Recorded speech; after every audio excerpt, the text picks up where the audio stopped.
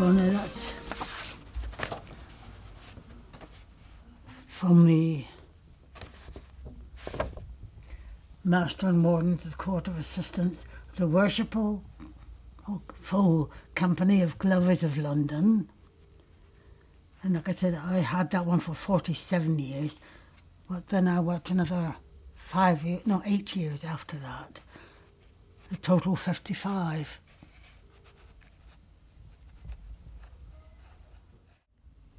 Each worker had with a 10-shilling note in, which at that time to me was a fortune.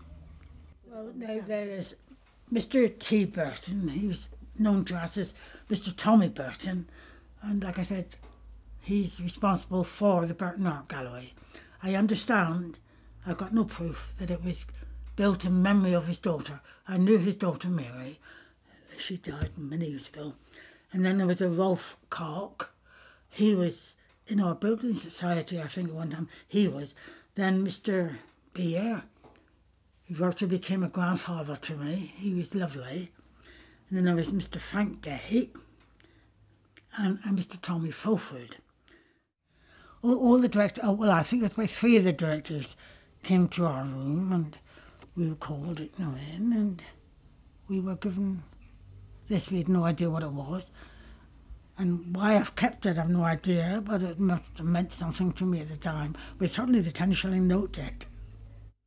Now, this was taken in the 1940s.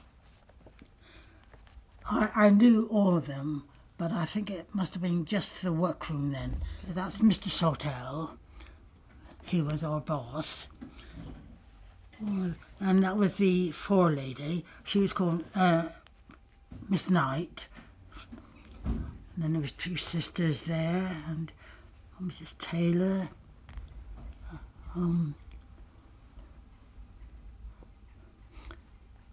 She was in the office, Miss Street, Miss Luxton, Miriam, a lady called Miriam Morley, Mrs. Northwood, Miss Passmore. She was the forewoman in the workroom with all the machines and everything. That was all the workers in that factory. The cutters and youngsters in all the different rooms, the office workers, the machinist. And that was Mr. Raymond Sawtell, the son of Mr. Sawtell that was our manager. He came and learnt it all through. And then the other one, Mr. Roger Day, he was the son of another director that we had. Well, although at the time I didn't want to work in a factory, I couldn't have worked in anywhere nicer. People cared.